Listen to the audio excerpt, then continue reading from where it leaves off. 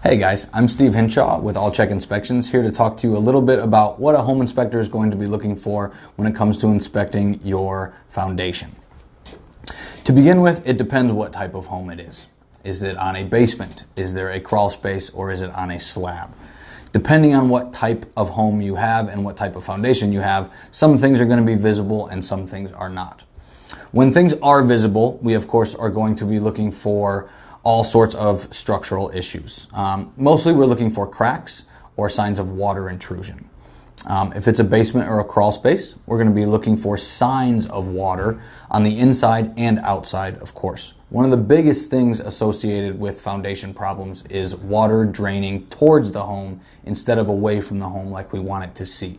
So that's a big thing that we're looking for on the outside. When it comes to the inside, we want to make sure that we are not seeing any signs of water. White staining on the walls can be signs. Obviously, visible signs of water, running water, standing water, stuff like that. That's why if it's raining during your home inspection, it's actually a great time to do it. Not for the home inspector, but definitely for inspecting the home.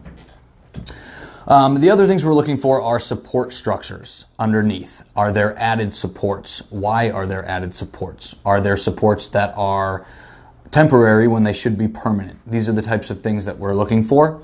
And of course, making sure that there's no areas that are sinking in the home or causing problems.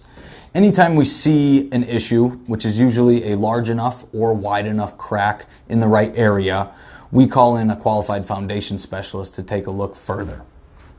Usually what this is going to be is large cracks, large signs of water intrusion in the basement, and sometimes just signs of that happening in the past. A lot of times we see that, but it's been corrected, which is just fine as long as we don't see it at time of inspection. For more information about the home inspection process, you can visit our website at allcheck.biz.